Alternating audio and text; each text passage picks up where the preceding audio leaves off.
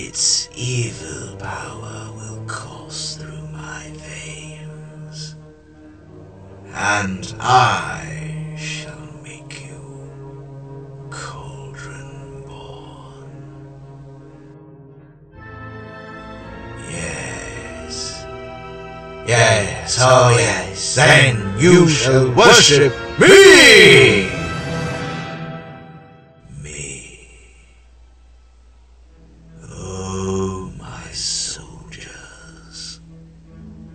How long I have thirsted to be a god among mortal men. Oh, Henwin, there. I presume, my boy, you are the keeper of this oracular pig. Yes, sir. Then instruct her to show me the whereabouts of the Black Cauldron. Oh, sir, I can't. I promised. Very well. In that case, the pig is of no use to me.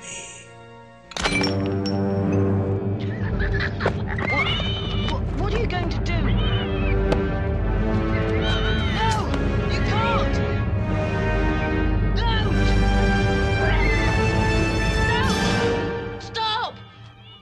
I'll make her tell you. That's better.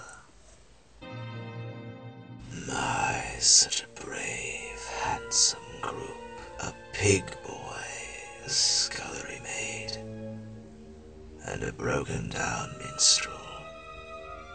Perhaps it might interest you to see what fate lies in store for you. I call upon my army of the dead, the Cauldron born. Arise, my messengers of death. Our time has arrived.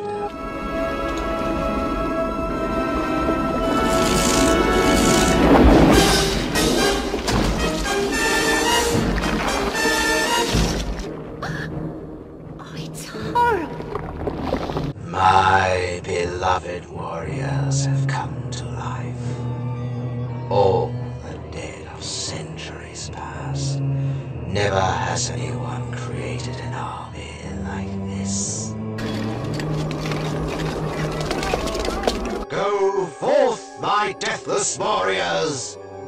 Destroy all in your path! Sire! Sire, look!